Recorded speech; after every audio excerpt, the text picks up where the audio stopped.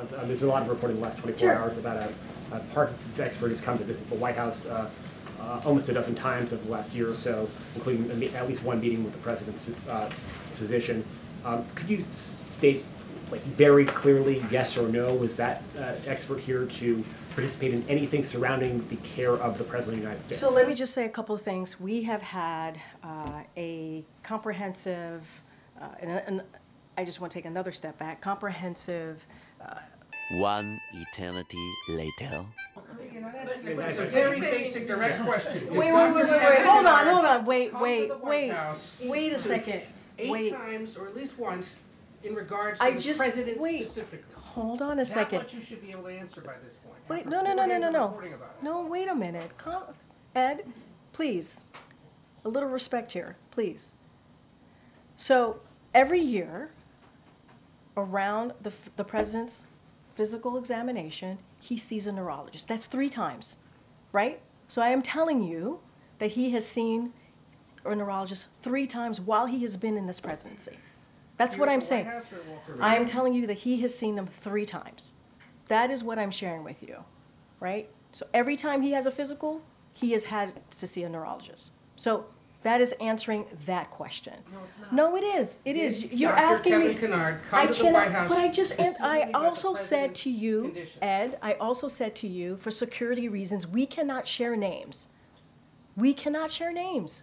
You cannot We share have to. names We have of to. others he would have met with. We but cannot. You can share names No. in regards to if someone came here in regards to the president. We cannot share names of specialists broadly, from a dermatologist to a neurologist.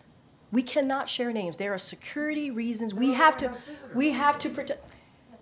It's public. I understand that. I hear It's you. right there for anyone to see. Ed, I hear you. I cannot from here confirm any of that because we have to keep their privacy.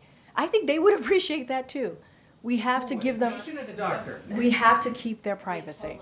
It is It's public. public information. I It is hear you. listed that he I went am. to And you're the going to allow guys, this to fester guys, longer, Karine, guys, unless the White House guys, answers the hold question. on a second. There's no reason to go back and forth with me in this We're aggressive a little way. miffed around here about how information's been shared with the press corps What do about him. you missed about? Oh, What do you miss everything about? he just asked about. And then every time I come back and I answer the question that you guys answered it asked. correctly, you didn't have to come back and clean it I up never a few days answered the later. question incorrectly. That is not true. I was asked about a medical exam. I was asked about a physical. That was in the line of question that I answered. And I said, no, he did not have a medical exam, and I still stand by that. Matter of fact, the president still stands by that. He had a verbal check-in. That is something that the president has a couple times a week. A couple times a week. Now in regards to Dr. Kevin Kennard.